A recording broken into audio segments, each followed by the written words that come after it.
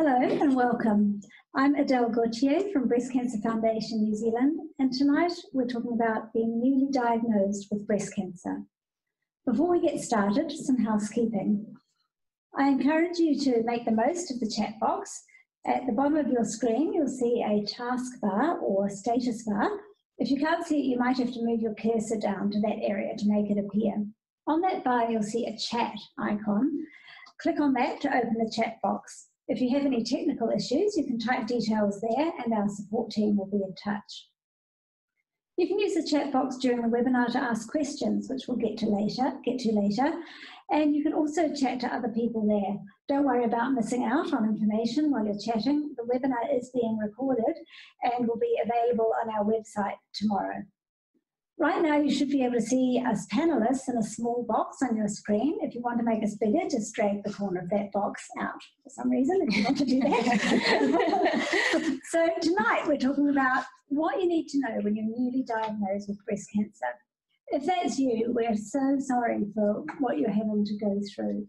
And we hope that tonight will help you process the conversations you're having with your medical team and give you some ideas for how to handle your diagnosis and what lies ahead your way.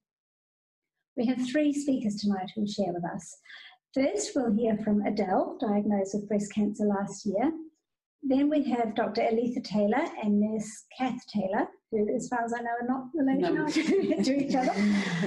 So, Adele, you've gone through quite an, I'm sure, unexpected journey with breast cancer at a young age. Tell us about that and about what helped you to get through. Okay, so my story started last July. I just got married and we're about to go on a honeymoon and start trying for a baby, and then I found a lump. And I went to the GP the very next day and had a scan the very next day. And during that scan, I was told that it didn't look good. And so then that was the first panic moment, I guess. And we had the Saturday and Sunday of a really an anxious time waiting for to see my GP to find out what her thoughts were, and she also agreed it didn't look good. And then I had an ultrasound and a mammogram that day and met who would become my breast surgeon, who confirmed it didn't look good. And then the Wednesday I had the biopsy, and then Friday I was confirmed diagnosed with grade 3, stage 2, triple positive breast cancer. So I think that first week was really hard. There's no other way of caging that. And we didn't really tell anyone. We just kind of hung out by ourselves, went for long walks. We did what we could to kind of process it ourselves. And then from that Friday, we told people. We told our friends and family separately, in part because I think my husband needed a different conversation than what I needed. And so we told them, and mostly by phone or Skype. And then we got really drunk. All honestly, and in part because on the Monday following we started IVF, and so the next 2 weeks, as I'm sure you might be experiencing, it's just a sea of appointments and tests that go with being diagnosed with cancer, and on the other side also going through IVF in my world. So we again did what we could to help cope. Got a lot of flowers, of course, and I went to the gym quite a lot. I knew that I'd be starting chemo in a few weeks after that, and I really wanted to feel strong going into that. And we also I wanted to control the communications a little bit, so I sent out monthly emails, which I started that week to kind of let everyone know and to kind of tell them what I needed, including that I didn't really want to talk about it. But my husband would be on comms, which, to be fair, he hated by the end of it. He was manning a lot of comms. He got sick of talking about me and my cancer. Yeah. But so I then started chemo. So we did make some embryos and then started chemo. And for me, I remember the first day of chemo, I'd Googled everything about chemotherapy, and I had a backpack. My husband had a backpack, and went along, and by the next one we had a pack of cards and some treats for the nurses, and it was a lot more of a relaxed vibe than I thought it would be, and chemo itself wasn't as scary as I thought it would be, and there was a pill for everything, just FYI. And so So I guess it's one thing just to know that sometimes the reality, what you imagine is a lot worse than what the reality is, and you do adapt to what's happening. So I did shave my head, and I did find a wig. It took a very long time, and I was on Zoladex. That put me into menopause, so I started having some hot flushes. And the point around Instagram is that it was also my way of telling my own story, was and to connect with people and to show people that I was still okay, was by controlling the narrative and by being able to post that way. So I mean, those were the first time, and then my first weeks, and then I carried on with chemo. I finished end of November, and then I had a single mastectomy and an implant in December, and then I had Herceptin up until September of this year, and I had my port removed only about 2 weeks ago, and I'm currently on hormone blockers for 5 years. And I'm happy and I'm healthy, and I am enjoying life, and whatever stage you're at, for me, it feels like it was a bit of a blip for me, and so all of the roller coaster that was there, I'm feeling pretty good now. So just some things that helped me, and this is really personal to me, so but having someone with me at appointments, particularly in the early days, it's information overload, and it's really, really scary, and so, and it's medical jargon, and so whether it was recording the conversation or my husband taking notes, it was really helpful. I shared what was important to me. My entire medical team knew that having a baby was important to me, and so then they would refer to it without prompting, and that was it became important to them. Seek out all the information that you want and ask all the questions. Like, I know it feels like things can be rushed, and the medical team might be rushed, but ask for the questions, get all the information you want, and make sure that you're comfortable with what you know. And be your own health advocate if you do need more information or you don't understand anything. I had neoadjuvant treatment, so I mean I had chemo before surgery, so I mean I had a lot of time to think about surgery, and what that meant is, and for me, it would have helped if I had my surgical options available ASAP, and knowing what was available to me and why it was available or why not, because I worked myself in a little tizzy thinking I could had all these options available, and actually I didn't in the end. And so it's good to know what your options are up front. A really important one for me was realising that every cancer, every body and every treatment is different, and it's really don't compare, especially if you are in the likes of like the online forums, or you're Googling a lot, which is also something you shouldn't do, is that just don't compare with other people, because it is specific, including the side effects. Like I didn't have a lot of side effects that someone else had, and vice versa, and so just don't assume everything will be the same. Controlling what I could to help me mentally and to keep living. Chemo gave me chemo. I was a consultant, and I stopped working for the most part because I had chemo fog. And so I really lost the purpose of my day, and so I needed to find structure and kind of get out of the house sometimes. And so I put in various steps and sought the help of friends and family to kind of help me do that. I kept exercising. I used to climb Mount Eden before every chemo, and most days. Sometimes I was really slow, like an old man shuffle going on, but other times I was powering up there and felt really good. And so, but it was important for me to keep being active, stopping Googling, which I've mentioned a few times. I had a lot of fun. I know it might not feel like that sometimes, but there's a lot of kindness out there, whether it's the people you meet on the oncology world or in the post-surgery, your friends, your family, people who come out of the past, and just generally doing things. Like I still went to gigs, I still went to parties. I just adapted and changed, or sometimes stayed home, but I still kept on living, and I still felt like me. For me, it was really important to have someone like me I could talk to or relate to. So I went online a bit. I found some people in the States and the UK that kind of seemed to have a similar approach to life or lifestyle that I felt like I could relate to. The You, Me and Big C podcast, I used to listen to that quite a lot, quite helpful listening to other people going through the same things. And my oncologist set me up with a date on another patient, and she's now a good friend of mine, so that was really good. So also what helped me was asking questions online and via the helpline. The helpline, I think particularly for oncology, was just to help with this the side effects or to know if something might need checking out. Like I wasn't an expert, and I was never going to be an expert, and something that didn't feel right, it was always important for me to check it out. I'm taking the pills and following the instructions. They're there for a reason, and there's years and years of science that can help you. Support for my loved ones. My husband's, what was going on with him was really hard for me to know that I couldn't take away his pain or his fears. And so a lot of people asked me how they could help. I was like, well, can you take my husband out for a beer? And so that was my priority. And support for my parents and my some friends. And it does, like, some people find it harder to cope, and they might have their own things going on mentally, or they might have a history of cancer. And so I think don't expect everything from everyone, and kind of work out who can help you, and like be okay with that. And for me, also not having my mum around too much, because she made me feel like a patient. While it was probably good for her to see me regularly, I couldn't let her in the house too often. I think it also helped me to accept that I had cancer.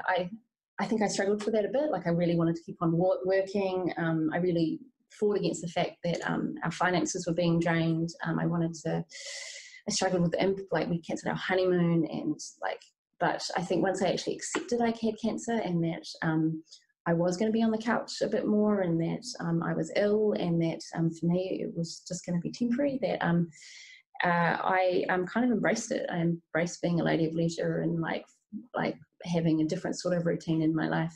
But ultimately, what helped me, well, other than treatment, was time. Time does heal in some ways, excuse the cliche, but what might have been a bad day, the next day wouldn't be so bad. What might have been post-surgery recovery, in the midst of it, 2 weeks later I was feeling fine. So it's kind of always remembering that it's bad in that moment, but it may not always be that way. So just smiling photos for you. Some of these are obviously there's head shave going on there. The bubbles is the day before I started chemo, and that's my husband looking into the sun. That was one of our walks between chemo. Those are me on holding up how many chemos I had to go, some more flowers. Post-surgery, that little bag I've got there is my drains, which I highly recommend getting some good bags and some good bras.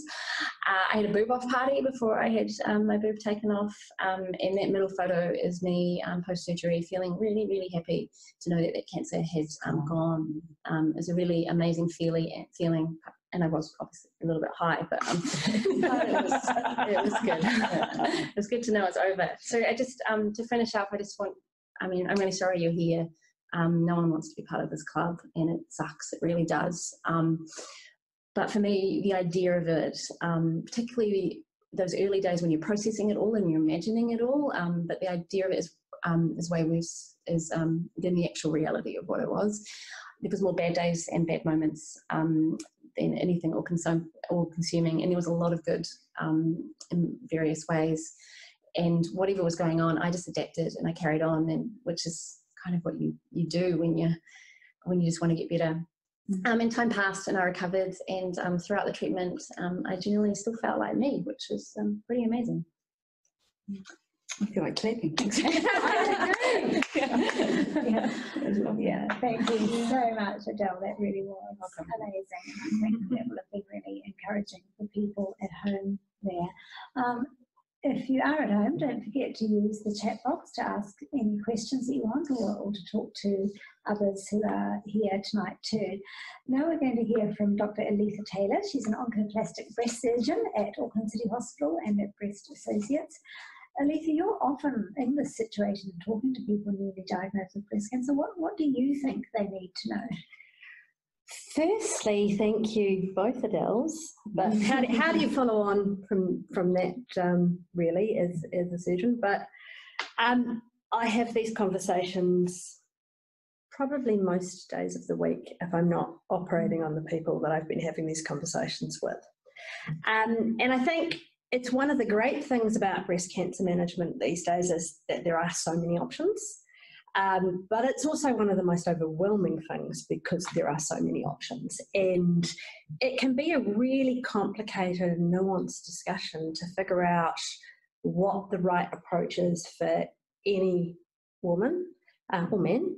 And there can be pretty subtle differences and indications and reasons for different people.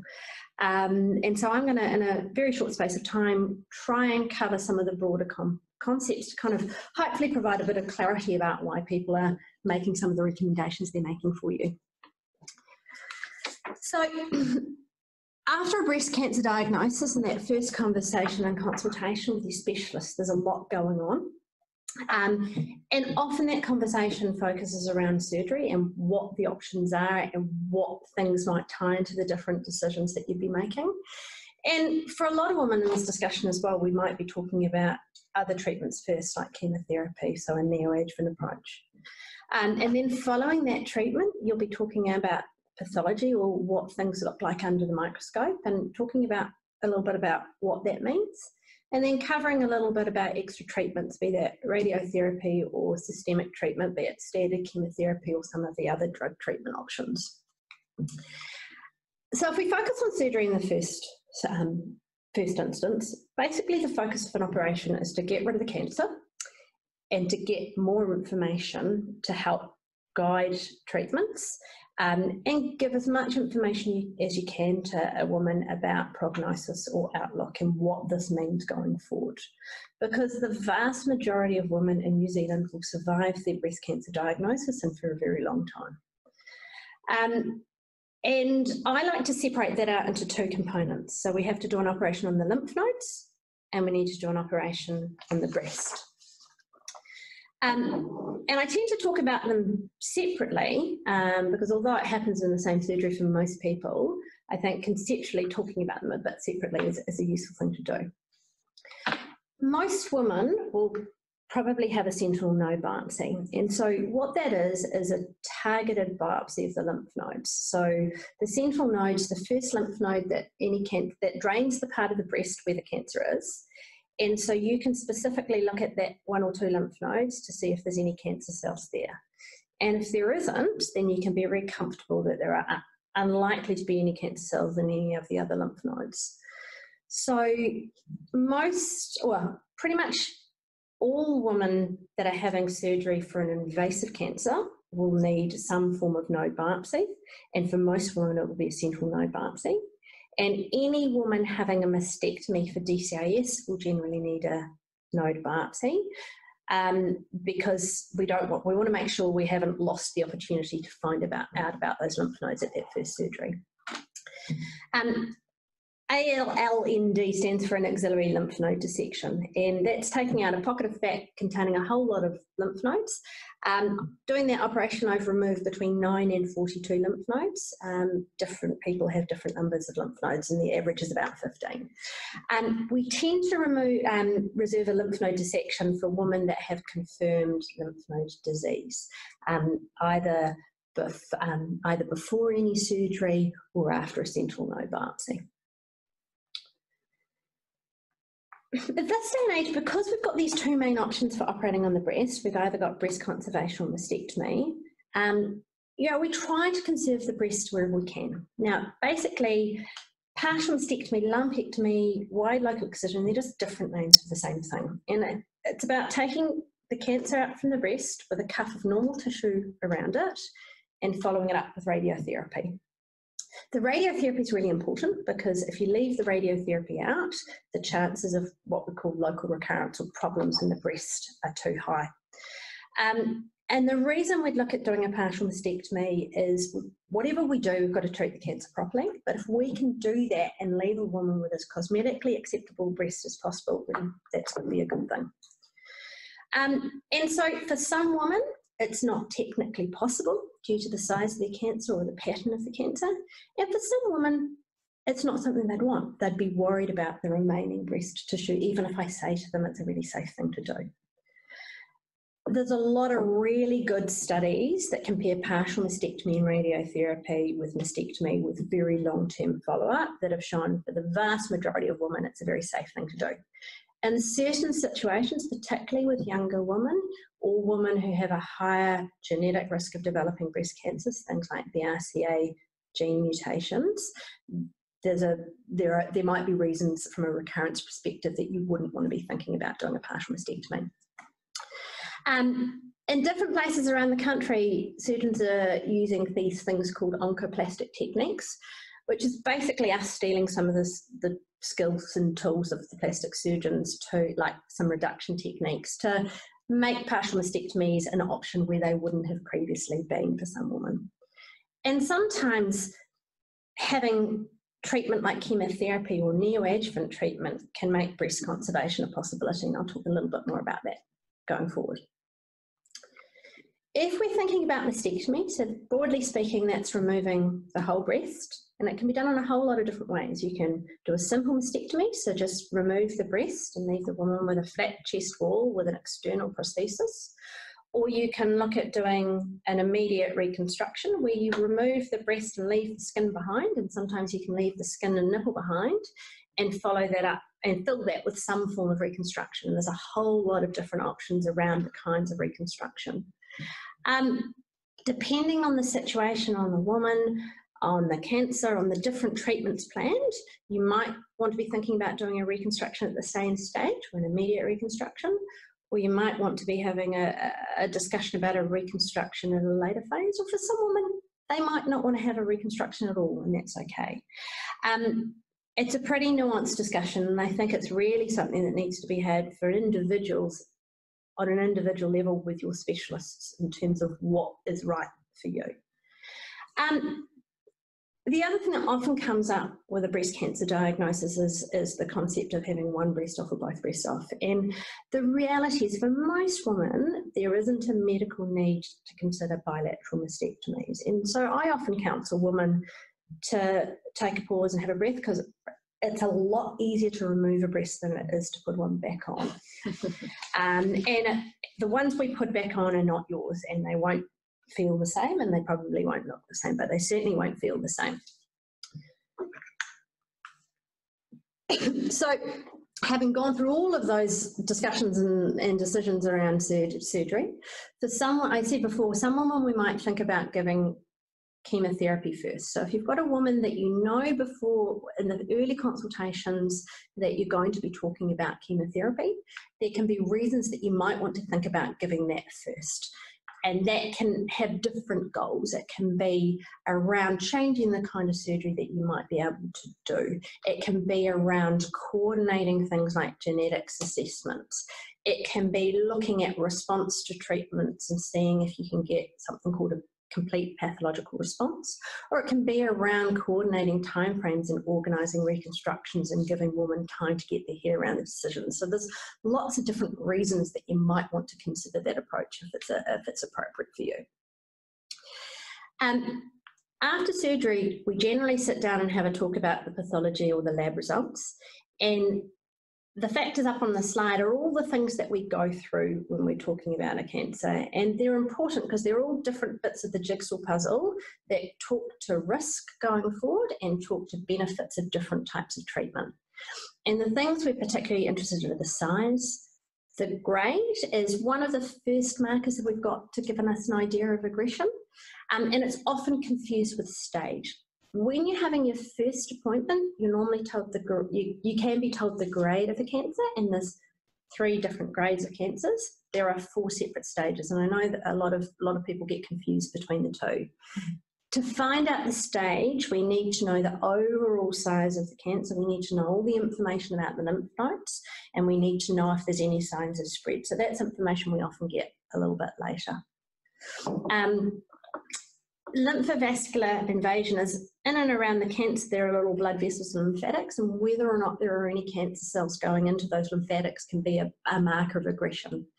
And then obviously there's a receptor profile looking at estrogen and progesterone receptors and HER2, which is a growth factor, which are all important and helping personalised treatment going forward. So the extra treatment we're thinking about broadly falls into radiotherapy or treatment of the local area. And the goal of radiotherapy is to reduce the risk of local recurrence. So every woman who has a partial mastectomy for a breast cancer, and most women having a partial mastectomy for DCIS, will be talking about radiotherapy. And some women who've had a mastectomy but have features of their cancer that suggest a higher risk of recurrence will be recommended radiotherapy. Traditionally, radiotherapy was given to the whole breast over 5 days for 5 weeks. Most women these days have what we call hyperfractionated radiation, which is the same dose but compressed into a 3-week period. And although not commonly used, I think one of the things we're going to be seeing going forward is only having partial breast radiotherapy, so just treatment localised to the part of the breast where the cancer was. And then there's talk around systemic treatment, and so that's basically drug treatment. Now, some women won't need any drug treatment, some women will need all the drug treatments that are listed there, and some women might need only a few, depending on the features around their cancer. So chemotherapy is, when I talk about that, what we're talking about is cytotoxic chemotherapy, so cell killing, and that's the stuff people think about in terms of losing their hair and feeling sick and diarrhea and those type of side effects. Targeted therapy are things that are looking at specifically at features of the cancer cell that might respond to treatment. And in the breast cancer space, we're talking about things like Herceptin and pertuzumab targeting that HER2 receptor. And then because breast tissue comes from breast cells, a lot of breast cancers will have receptors that respond to hormones. And so endocrine therapy is like the anti-HRT. It's blocking the effect of those hormones to get benefits in terms of reducing recurrence and problems. So things like tamoxifen and letrozole and arimidex. Right. So a lot to cover. I tend to go through it a little more slowly. That was a lot to get through. Hopefully that made sense to you at home. If not, do feel free to ask a question in the chat box and we'll come to that later. Now we're going to hear from Nurse Katherine Taylor. She's a breast care nurse at Middlemore Hospital. Kath, we often hear from patients that their nurse made all the difference to them when they were going through breast cancer treatment. What do you do and what's your advice for Well, thank you, Adele. I'd actually like to say that I think it's a privilege being able to look after people, like look after women and men through their cancer treatment. And I loved your story, Adele, thank you.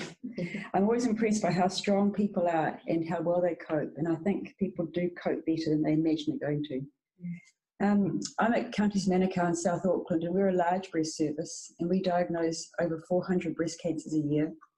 Men do get breast cancer too, and this year we've diagnosed 4 men. So I know a lot of our information feels like it's aimed at women, but men are on my mind at the moment.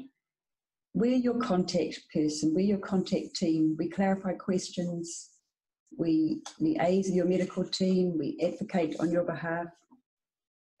We do practical things, making sure you get your treatments, your scans, your surgery on time. So please work out who your medical team is. Work out who your contact person is. So you can call them, you can email them, they can answer what you need to know. Discovering you have cancer, it's a shock. It's overwhelming, and it's difficult to take it all in. I think during that first week, like Adele said, you can go through a whole range of emotions, and women do talk about a roller coaster. They can feel in control and positive and hopeful, but within the hour, within that day, or sometime during that week, they can go through a whole range of emotions from despair to disbelief, anger, distress. Now, you may feel isolated, you may feel very scared, and a lot of people tell us that they feel like their life is sort of, they've lost control for a while. At this point, people often wonder if they're going to die, and I think it's important to remember that in reality, most people survive breast cancer. It's important to remember that you've got a great medical team behind you, a great team of experts that can look after you physically and emotionally. And there's also lots of effective treatment, just like Eletha's been talking about.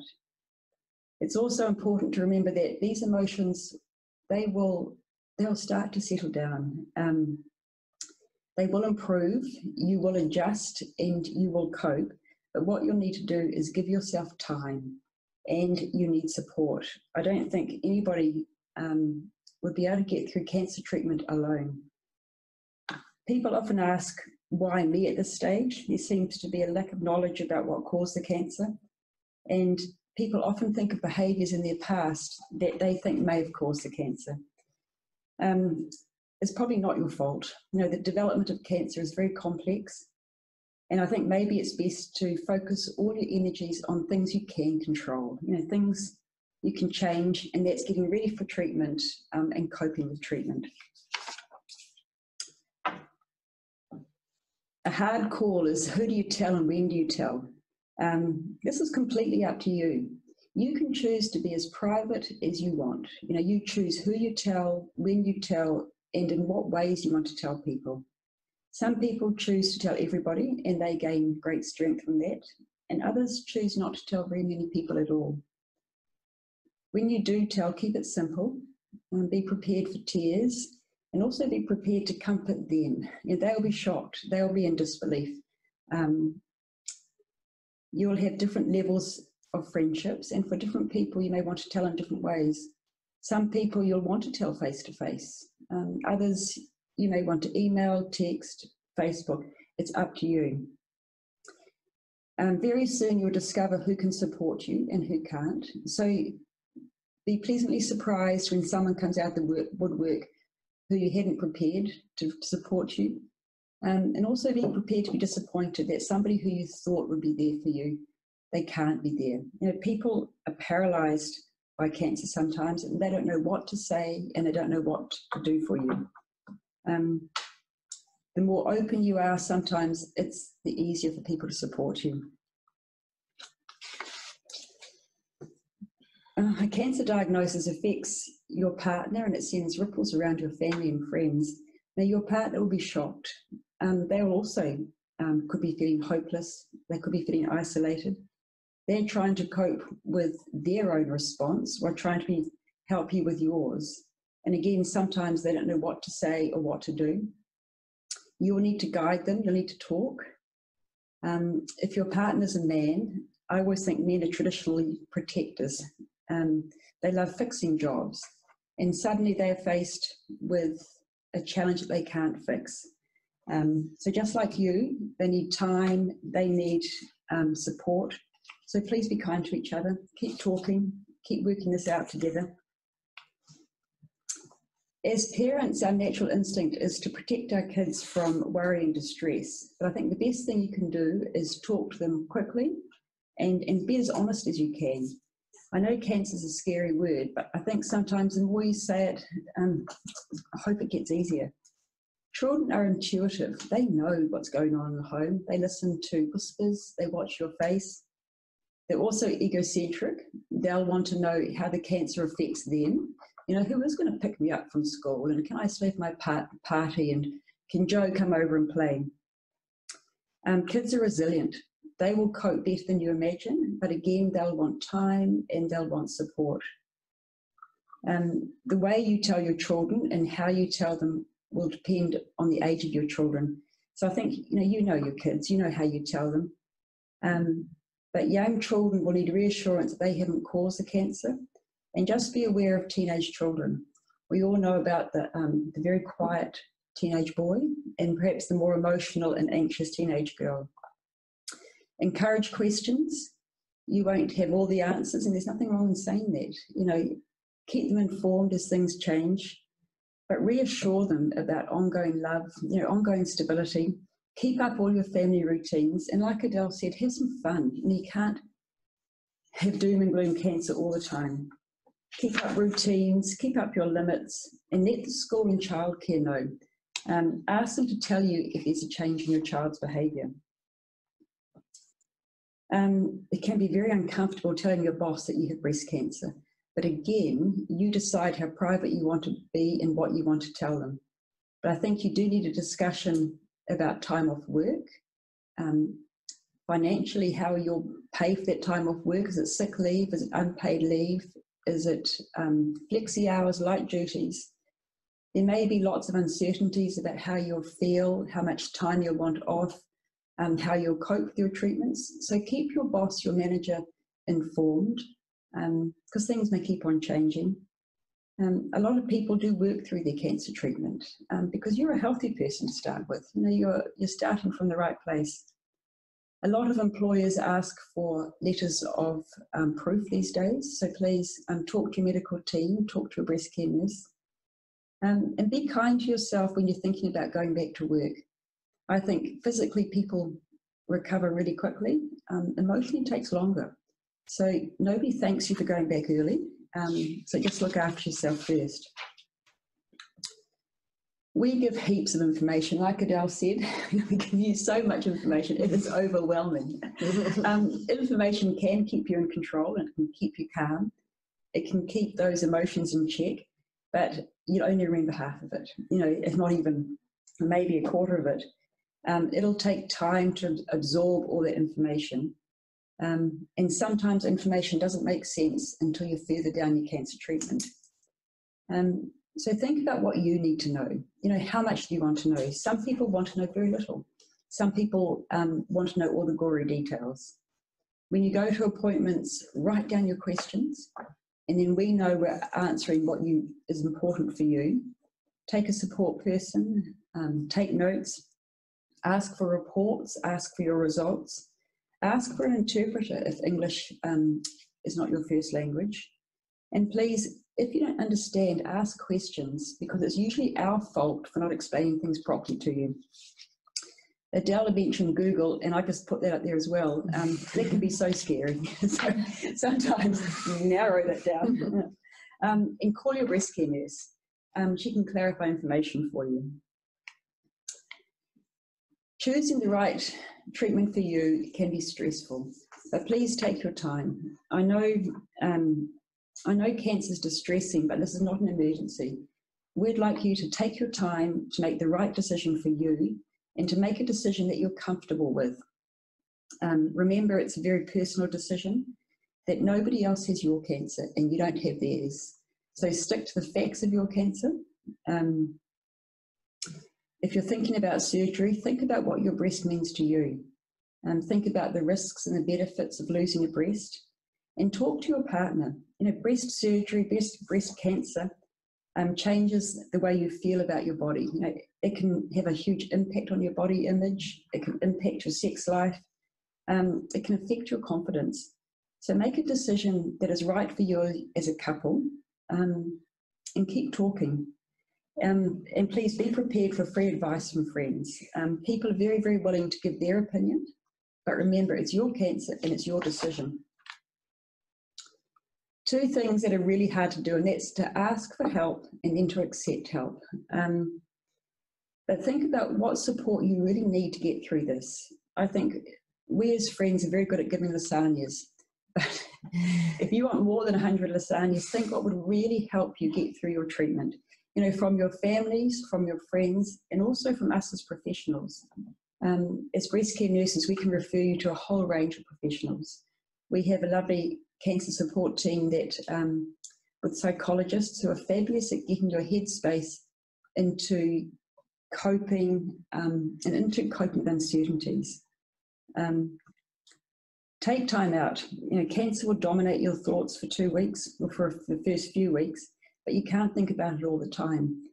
Do nice things. You know, if it's walking the dog, going for a walk, if it's exercise, if it's watching Netflix, do whatever makes you feel good and keeps you in control. Let your feelings out. And, you know, there's nothing wrong with a damn good cry sometimes. Journals, writing your experience, writing your feelings, exercise, relaxation, whatever feels good for you, keep it up. So finally, take your time. You know, please catch your breath. Let your emotions work themselves out. No need to rush into a treatment. Be kind to yourself. Ring your breast care nurse, and I wish you all the luck and all the best for your treatment. Thank you. Great, thank you so much, Katherine. I think that would have been very helpful for everyone listening. Yeah, just grab that content. Now, before we move on to questions, I'm just going to speak really briefly about some of the clinical trials that are open in New Zealand at the moment. Often, many of the clinical trials are around the drug trials that you won't hear about until later in your treatment if you're having chemo after surgery, for example. But at the moment, there are some trials that are open for people just starting their treatment, and these might be things you want to ask your surgeon or your oncologist if you're having neoadjuvant treatment about. So some of these trials you might have seen in the media recently, like Pantocin, that's looking at an over-the-counter drug that can prevent delayed nausea and vomiting after chemo. Well, that's the question they're asking. Can it prevent those delayed nausea and vomiting? And that's open at a large number of hospitals around New Zealand, as you'll see there. POSNOC is a trial for people with breast cancer that has gone to 1 or 2 lymph nodes, and it's comparing having drug treatment alone versus having drug treatment plus surgery or radiotherapy on their nodes. Correct me if I'm wrong with any of these, Aletha. And that's open in 4 places: Auckland, Rotorua, Waikato and Palmy. The expert trial looks at radiation therapy for patients with stage 1 breast cancer as the normal standard of care, or looking at observation only and not having the radiation therapy. And lastly, keynote, this is a drug trial for patients having neoadjuvant treatment, patients with high-risk ER-positive, HER2-negative breast cancer, and it's looking at the drug Keytruda being used with chemo before surgery and with hormone therapy after surgery. So talk to your doctor about that if you want to find out more about them. They're on our website, breastcancerfoundation.org.nz/clinical trials. You'll find that there. Okay, so now, thank you so much, all 3 of our panellists, but it's not over yet. We're opening up now to questions from people at home, and we do have quite a few come in, so we'll just start with a few of those, and I'll just farm them out between you. The first question for Adele, just a quick one. What's the name of that blog you mentioned that you found very helpful? Is the You, Me and the Big C podcast? It's the BBC one. Sorry, yes, that one's really good. And the 2 of the women who run it, they're also on social media, and they're connected to other breast cancer people and charities in the UK. So you can probably find other people like you by following the lines. And there's also these True Cancer Bodies, which has just started in the UK. A lot of my things I followed was in the UK, and that it profiles different people with different types of cancer, including breast cancer. So it's another way that you could follow people. If you're after people, you want to find people that resonate with you, then that's another way of doing it. Just Google. Great. Not Google. That's not treatment. Yeah. Next up, Aletha will give you this one. Why does lymphedema occur? That's a good one. So lymphedema is swelling of the arm, obviously, in breast cancer, because the lymph nodes that we remove are draining that area. So part of the normal role of the lymphatic system is drainage of fluid from the tissues and then filtering it through the lymph nodes. And when we surgically remove those lymph nodes, we disrupt that system and make it less effective. And for a lot of people, there's enough redundancy in the system that the rest of the lymphatic system can take over and deal with that fluid. But for some women, there's not, so you get arm swelling. And there can be things that increase your risk. So we know that if you need to have radiotherapy as well as surgery to the lymph nodes, your risk of lymphedema is increased. If you have recurrent infections on that side, your risk of lymphedema is increased. Raised body weight, so increased BMI or obesity, is associated with an increased lymphedema risk. But yeah, principally around damage to a normal structure. And that can start any time after? Yeah, it can start any time. Yeah. And a lifetime risk, isn't it? A lifetime risk. It is, and we try and be quite, it's always very difficult to estimate the risk of lymphedema. I think some of the trials talk about a 25% risk or 20 to 25% risk. But when you look at some of those studies, it's a measured difference, and I think having a difference that you don't notice, but if somebody came and measured your arm, is very different from a symptomatic swelling. I think, although it can still happen, that really big, obvious swelling of the arm that's uncomfortable, that you can see some photos of on the internet is far less common than it used to be. And I think one of the reasons is, firstly, we're doing far less aggressive axillary surgery, but also I think even for the women having axillary dissections, we're much more proactive around giving advice to reduce risk, things like compression sleeves, early management, preventive wearing sleeves to protect on long travel, and referring people early for intervention when you can. Yeah, great. Okay. Now, Kath, maybe this one for you. We've alluded a bit to the fact that everyone's different and they take their treatments differently and so on. And this patient says, people have been telling me that everyone's different, so side effects can differ between people. Is that what you experience in your... Oh, a huge range. It's a huge range. And people cope in different ways as well. I think you do what makes you feel comfortable, and what makes you feel best, actually, whatever you're going through. But genuinely, I think when people go through surgery, they feel better than they imagine. They recover faster. It's not as painful as they imagine. Usually they're up and walking around the next day. But yeah, everybody is different. Yeah, and recognise that. Aletha, here's a question very specific. Can radiotherapy be delayed by 12 weeks after surgery? Sounds like someone's going out to see That's it. Right. It's I'm working on the presumption that there's not going to be any other recommended treatment after surgery. And the reason I say that is if you have surgery and the recommendation is going to be chemotherapy after, radiotherapy and chemotherapy, if it's anything more than just hormone blocking, can't be given at the same time. So often that will take you to at least 6 months after surgery anyway. If you're looking at surgery with no extra treatment going straight to radiotherapy, generally we do like to start it by 12 weeks. And that's often something I defer to the radiation oncologist. So the first thing I would say is have a talk to your radiation oncologist about pros and cons. We tend to get a little bit anxious beyond 12 weeks.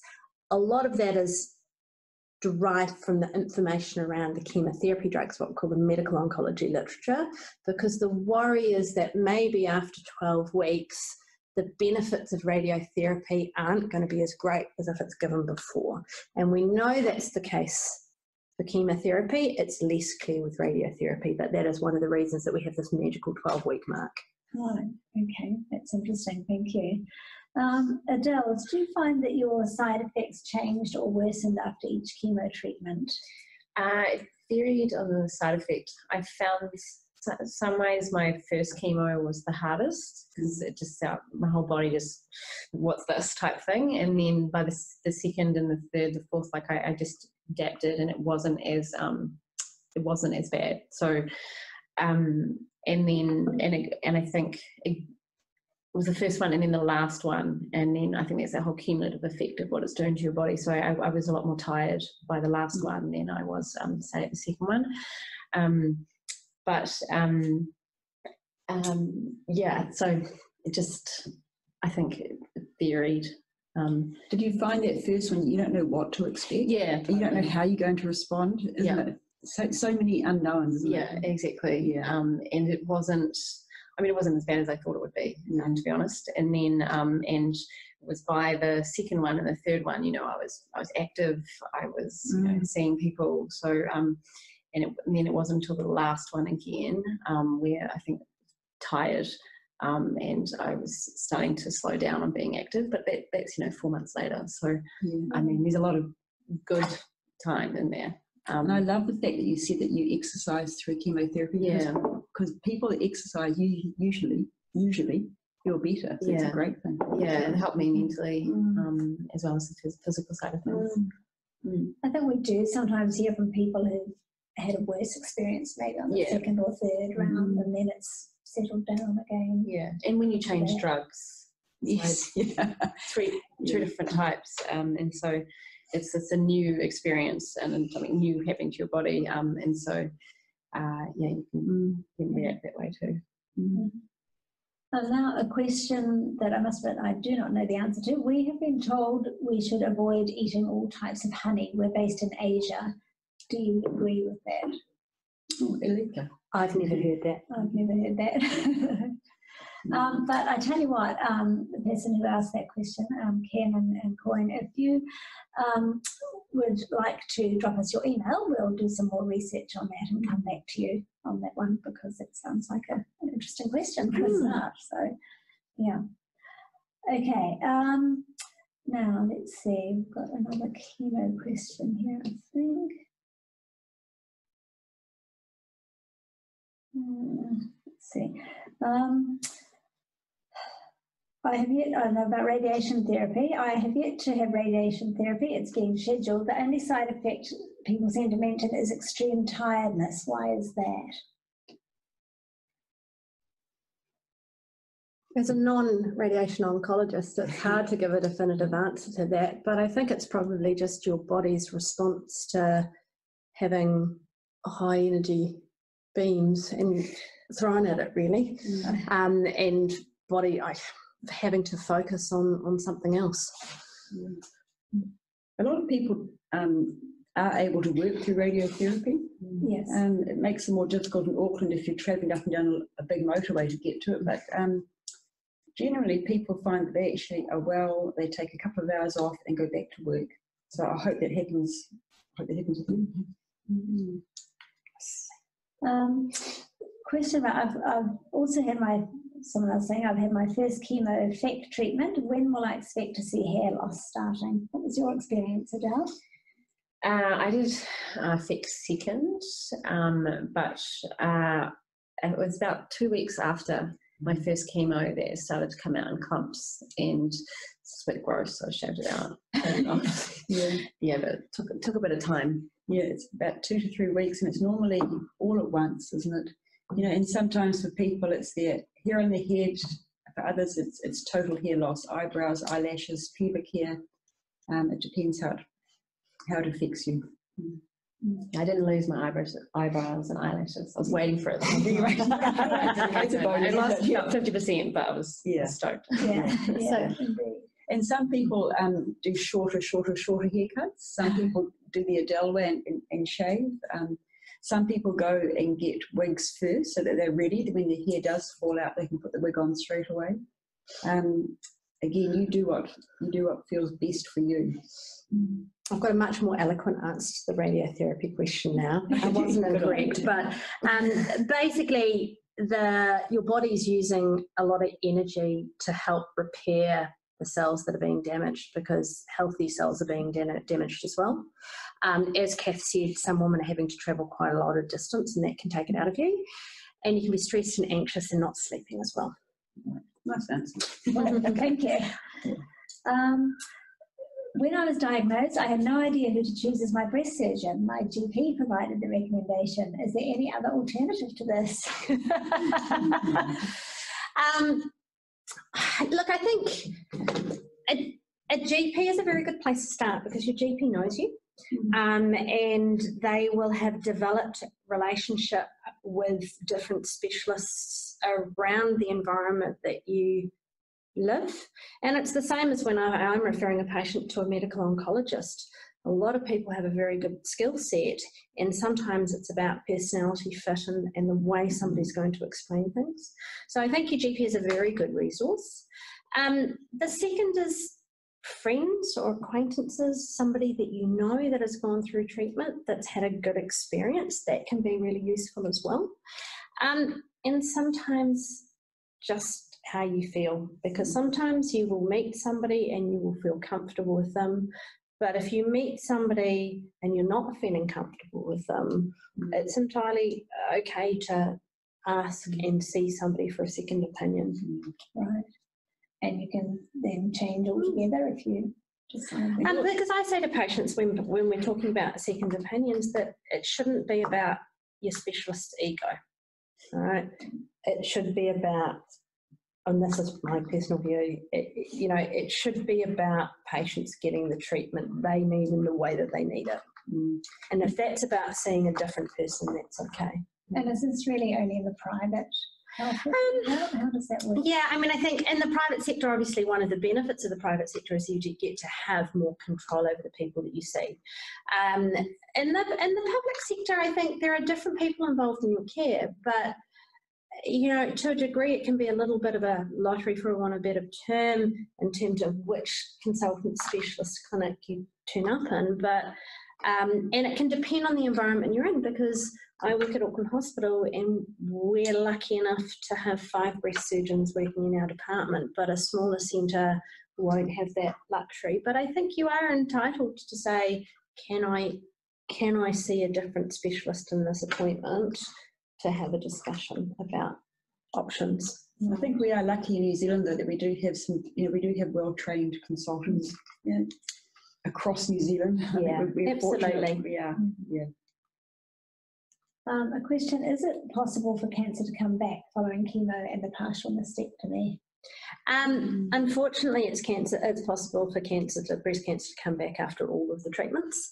And so every treatment, and that is regardless of the type of surgery you choose, breast conservation versus mastectomy, or chemotherapy and radiotherapy. And that for a lot of women is the reason, particularly the things like chemotherapy and radiotherapy, the reason that you're having that is to reduce that as much as possible. But I think in terms of concern about recurrence or spread around the rest of the body, a lot of women think that if they haven't, if both the partial mastectomy and a mastectomy are options to them for treating their breast cancer, a lot of women express to me that they think if they have a mastectomy, they're treating their cancer more aggressively, and they might be less likely to be recommended something like chemotherapy. And the chemotherapy recommendations and how aggressively you're treating your cancer is not dependent on the type of operation you choose on the breast for the most part. Great. And after breast conserving surgery, you'll be having yearly mammograms, and that will be your best surveillance to try and pick up any recurrence, and it'll probably pick it up before you can feel it yourself. So on that subject, we've had a question about any tips on recurrence. We're just about out of time here, so I would say to that person, we do have a really good webinar on fear of recurrence on our website, so take a look at that, and that there are some really good information there. Quickly on hair, you mentioned wigs, but patients are able to purchase headwear and some hats, turbans, etc. using the Ministry of Health subsidy. So that's a really good tip to people, right, yeah, not just wigs. If you don't want a wig, you can use a nice hat instead. Okay, I think are we just about out of time there? What is your view on aromatase inhibiting foods as estrogen blockers? I don't have a strong view on them. Right, okay. I'm not sure what those are, so we'll leave that. And I think that is it for now. If there are questions we haven't answered, we'll go through that and contact you with the email address that you registered for the webinar. Oops, we don't have the last slide there. In that case, let me just close off for tonight by thanking again our speakers, Adele, Eletha and Kath. You've all been fantastic. Tomorrow, if you have more questions that we haven't got to tonight and you'd like to call a nurse, call our breast nurse line 0800 BC Nurse during office hours, or you can email breastnurse@breastcancerfoundation.org.nz. There's also our MyBC online breast cancer community where you might have a chance of meeting people like you, and you can certainly talk to other patients there and hear more from them. When you finish the webinar tonight, when you exit, there'll be a link to an exit survey, and if you do have time, we'd really appreciate you filling that out for us to tell us what you think. That's it from us. Thank you very much, and good night. Thank you.